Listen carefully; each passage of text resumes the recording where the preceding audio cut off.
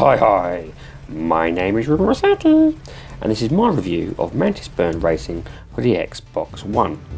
This review is in partnership with BigBossBattle.com, who've kindly provided me the code from Developer Voofoo Studios. As with all my reviews from BigBossBattle.com, this is 100% my own opinion and I'm not being paid for it. So what is Mantis Burn Racing? Well, Mantis Burn Racing is a top-down style racer. Think Micro Machines. It has a pretty extensive career mode. It also has a 4-player local split screen racing, and for online modes it has up to about 8 players in a one more go style competitive racing situation. They've also added a RPG style upgrade system for your vehicles, which should help with replayability. So let's move on to the gameplay. The first thing I would like to talk about is actually the number of vehicles. There are 7 vehicles in all to unlock, and you unlock these by XP, which you get from racing. Now, once these are unlocked, you still have to buy them, and this is also items you earn. You basically earn money through racing. The vehicles themselves can be customized, so you can have a different vehicle color to suit what you need, and you can also have a boost color, which is also a little bit nifty. You can't spin the vehicle around, you get a fixed view in this screen, as you can tell, but generally it's not too bad. I quite liked it, to be honest with you. I don't have to mess around, I don't have to move around. One aspect to this is that the vehicles themselves can be upgraded 3 times. So basically what happens is you get gears, like basically mods, and you achieve these by completing certain racing and missions.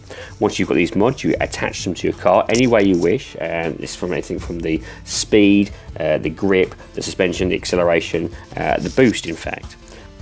The basic model of your chosen vehicle starts off with 3 mod slots. Once you have filled these 3 mod slots, you then have the ability to upgrade the vehicle. Now, the upgrade of the vehicle means you get bigger mod slots, so you can then adjust certain more things in terms of speed, speed, acceleration, grip, etc. The visual change is minor, and I think this is where they could potentially have given it a little bit more of a flair. The only thing you'll probably get to see is that maybe a bumper is added to it or some lights. What they have added on here is also online weekly challenges. Now, these are quite hard to complete, but they do provide you with a decent amount of money, a decent amount of gears, which can then help you add mods. So this is pretty nifty, and I did like this.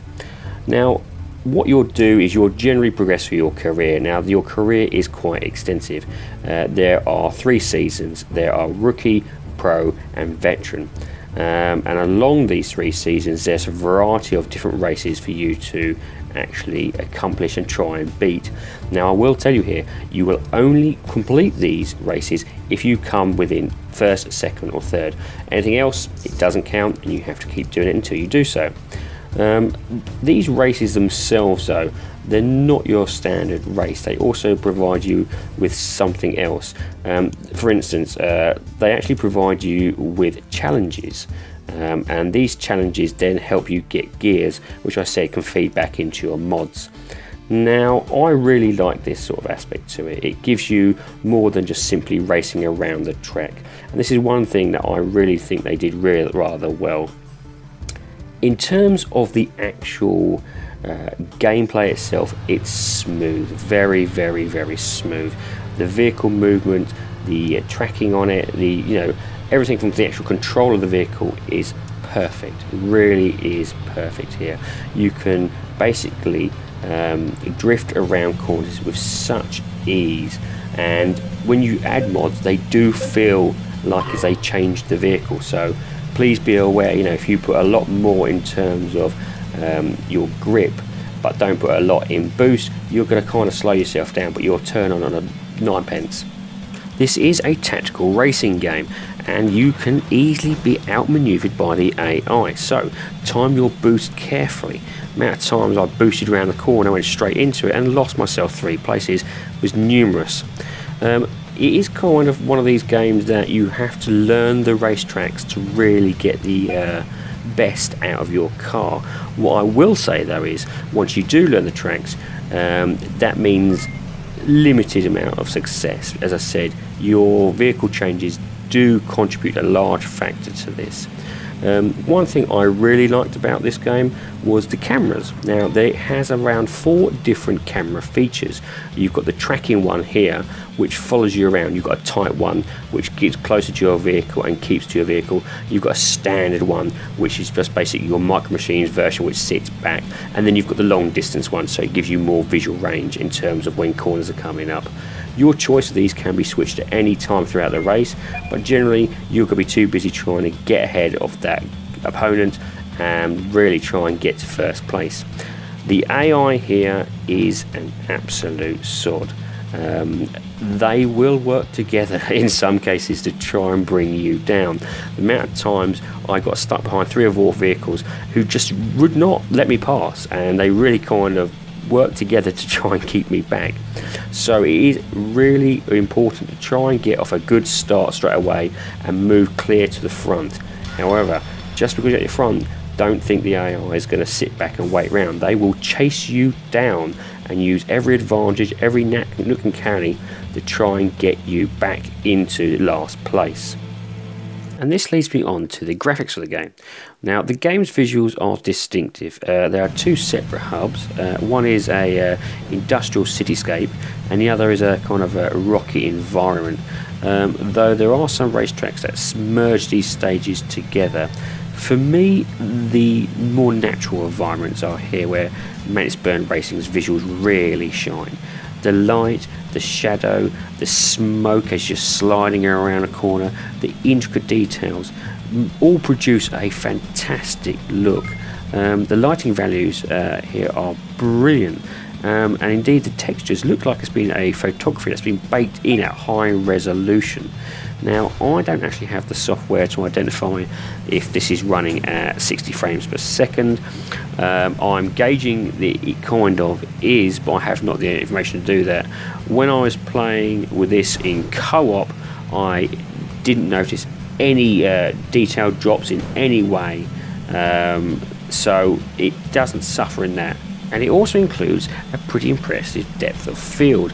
This emphasises distance and is particularly impressive as the background detail drops away as the circuit gains altitude. However, there is something that does bother me with the graphics on this, and that is the actual cars themselves.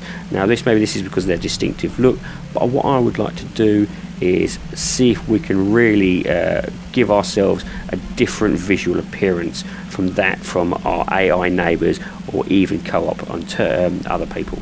This can be pretty much improved with a patch though, and one I would definitely recommend for them to do. And now we get to the sound part of the review. Mantis Burn Racing has really good sound. It's crisp, it's clear. Every vehicle has a distinctive sound, so you can tell the difference between each vehicle that you are driving.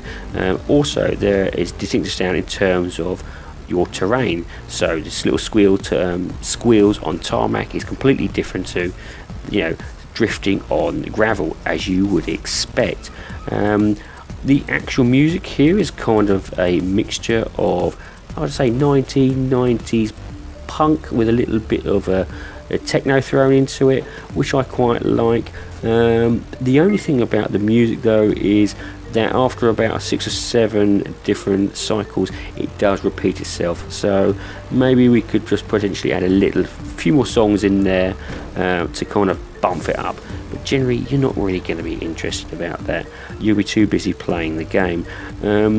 Apart from the actual car sounds themselves, which have good bass and good depth, and if you've got a decent set of headphones on, you will notice the difference. There isn't really much to say about it. They've put in a basic number of sounds here, and to be honest with you, it doesn't need anything more than that. I feel that if they added too much, it would detract from the game itself. And this leads me to the rating of the game. Now, I rate games in order of avoid, rent, great purchase and must own. My rating for this game is a great purchase. This is mainly because it has a fantastic career mode, it has 4-player co-op and an 8-player online. The graphics are fantastic and smooth, and there is no frame rate dropouts when playing on co-op. The game's quite in depth and it does provide you with a vast array of cars to play around with. My only issue with this game is that we would like to see a little bit more customization options in terms to the car themselves, so we don't actually have the same color or model as per our opponents. And I'd also like to see a third visual hub. However, Voofoo have stated they are going to do regular updates, so as I stated before, this will probably end up being patched. Now, the game currently sits at £10 on Steam. I couldn't actually find out the Xbox price at the moment, but for that price, it is a great purchase and one I would truly recommend for your mates and you on the weekend or during the week. Anyway, this has been my review for Mantis Burn Racing. Give me your thoughts on the matter. Do you agree with it? Have you played it so far? Did you come pick up and purchase it? Anyway, until next time, I'll see you guys and girls later on.